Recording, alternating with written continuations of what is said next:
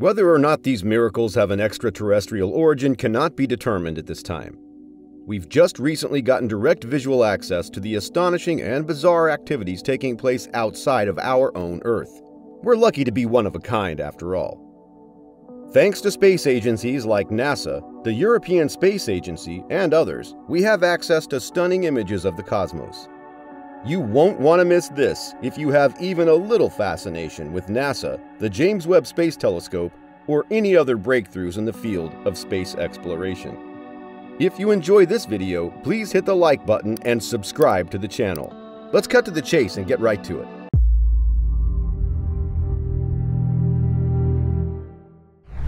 Number 1. MACS J0717. Webb's observation of the large galaxy cluster MACS J0717.5 plus 3745 is depicted in this enormous image. James Webb used a total of 18 individual photographs to create the massive panorama. Researchers have discovered a filament of dark matter running from the center of the cluster by studying the gravitational effects on the background galaxy light. A blue mass distribution map depicts the area in which the dark matter is concentrated. The filament can be seen extending away from the cluster's core and to the left. In a first, the team was able to create a three-dimensional map of the filament structure using additional observations from ground-based telescopes. Since we know the filament extends away from the cluster's center, our view is along it. Number 2. Ghost lights from Hubble 2744. This NASA ESA James Webb Space Telescope image gives the huge galaxy cluster Hubble 2744, also known as Pandora's Cluster, an eerie appearance. All of the stars in this picture were tinted blue digitally to get this effect. This demonstrates that not all the starlight is trapped within the dazzling blue-white blobs that we know to be galaxies, the cities of stars. As can be seen in the darker blue areas, some of the starlight is also spread across the cluster. These rays of light are emitted by long-dead galaxies. Gravitational forces within the cluster tore the galaxies apart eons ago, scattering their stars throughout the intra-cluster space. These stars have no ties to any particular galaxy and are free to wander the cluster. Webb's infrared sensitivity to incredibly dim light was essential for this study, since the light from these extremely faint stars is strongest at near-infrared wavelengths. In this image, galaxies not colored blue are either in the foreground or background and are not part of the cluster. Number 3. Small concentration of dark matter. In this image from the James Webb Space Telescope, NASA and ESA can see the huge galaxy cluster MACS J1206. Images of distant background galaxies observed as arcs and blurred characteristics are embedded inside the cluster. The cluster's dark matter causes these aberrations because its gravity magnifies and distorts light from distant galaxies. By taking advantage of this occurrence, astronomers can investigate faint, faraway galaxies. Small dark matter concentrations are superimposed on the image. As the bulk of the matter in the universe, dark matter acts as the unseen glue that holds galaxies together. Webb Space Telescope findings show that the distribution of dark matter in the galaxy cluster is reflected in these blue halos. Astronomers were able to do this by quantifying the extent of gravitational lensing. Number 4. Astronomical cooperation. The Big Bang and all that followed were collectively such a devastating event that their marks are permanently etched into the very fabric of the universe. Inspecting the light from the distant past allows us to see these wounds even now. Nearly 14 billion years after its inception, this light, which is now present as weak microwave radiation, and is so dubbed the cosmic microwave background, CMB, has extended to saturate the whole cosmos, filling it with measurable photons. The Sunyaev-Zeldovich effect has been around for over 30 years and allows the CMB to be utilized as a cosmic probe. After the CMB's microwave photons have traveled through space, they're picked up here on Earth.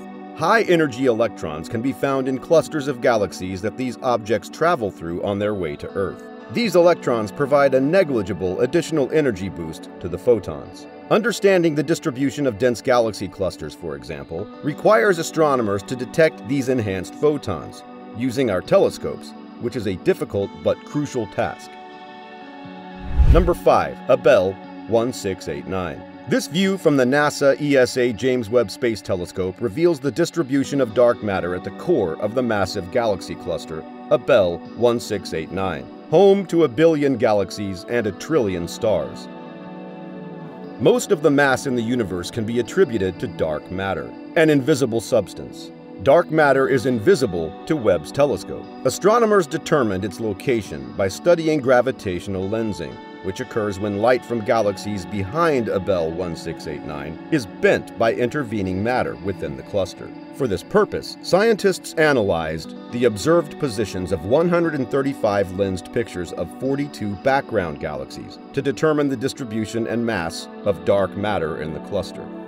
A map of blue-hued regions where dark matter was assumed to be prevalent was then overlaid.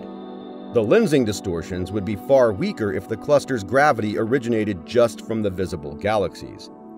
The center of the cluster is where the map shows the greatest concentration of dark matter. It is estimated that Abell 1689 is 2.2 billion light-years from Earth.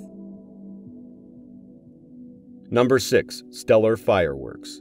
The James Webb Space Telescope's deepest views of the cosmos provide hints that the first stars may have exploded into existence with all the brilliance and splendor of a fireworks display. This conclusion, however, preceded the formation of the Earth, the Sun, and the Milky Way galaxy. Webb's most penetrating observations have led scientists to hypothesize that a large fraction of the stars in the universe were born in a sudden, intense burst of star formation that illuminated the dark skies only a few 100 million years after the Big Bang, the tremendous explosion that created the universe. Today, stars are still being formed in galaxies, but the rate may be far lower than the gusher that was anticipated in the early universe. Number 7. Dark matter in a large galaxy cluster. 4 major regions were identified in the supercluster where dark matter has accumulated into dense clumps, according to the results of the study. Locations like this are consistent with the migration paths of hundreds of galaxies from the supercluster's periphery into these dense regions. This image was created by combining a James Webb infrared image of the supercluster galaxies with a dark matter map. This picture was taken as a part of the Space Telescope Abell 901/902 Galaxy Survey, which is one of the largest areas of sky ever surveyed by the James Webb Telescope. Since the area to be inspected is so large, 80 Webb pictures were required. Number 8. Unique Mass Map. CL0024+17 is a galaxy cluster in Pisces that is roughly 4 billion light-years away. Astronomers can use CL0024+17 to investigate the distribution of dark matter in the universe. Non-cluster galaxies, visible as blue smears towards the image's center, are extremely far away. Gravitational lensing explains why the light from distant galaxies seems stretched and twisted because of the strong gravity of CL0024+17. Since dark matter neither radiates nor reflects any light, it is invisible to the naked eye. Gravity's effect on light is the only way astronomers know to detect it. Dark matter distribution in the cluster can be traced by astronomers by mapping the gravitationally distorted light. In the process of mapping the dark matter, astronomers discovered a dark matter ring around the cluster's core, although this is disputed by other independent studies. The discovery of the ring is among the most compelling arguments for the existence of dark matter. Number 9. Birth of our galaxy. Around 12.7 billion years ago, when our Milky Way galaxy was yet in its initial stages, when our galaxy was young, globular star clusters filled the sky instead of the grand spiral arms. The blue star cluster in the upper left is just one of hundreds of primordial globular star clusters that coalesced to form our Milky Way. To this day, we can still see this cluster in the constellation Scorpius as the globular cluster M4. Webb was employed by astronomers in order to locate the cluster's oldest, most smoldering remnant stars, known as white dwarfs. The temperature of the dwarfs is used to determine the age of the cluster. This cluster, depicted in this artwork as being full of youthful blue-white stars, likely began forming some 100 million years after the Big Bang. The galaxy's core may be seen taking shape to the right of the center. A newborn supermassive black hole is surrounded by dark dust lanes. The infant black hole is engulfing stars, gas, and dust, and it's sending a powerful jet of material hurtling through space. Pink bubbles of hot gas are formed around each star cluster as a result of a series of supernova explosions from the most massive stars in the cluster. Thank you for watching the video. Which picture fascinated you the most? Let us know in the comments. If you loved watching this video, press the like and subscribe button to stay notified of the latest updates about the James Webb Space Telescope, NASA news, and other space updates. Have a great day, and I'll see you in the next video.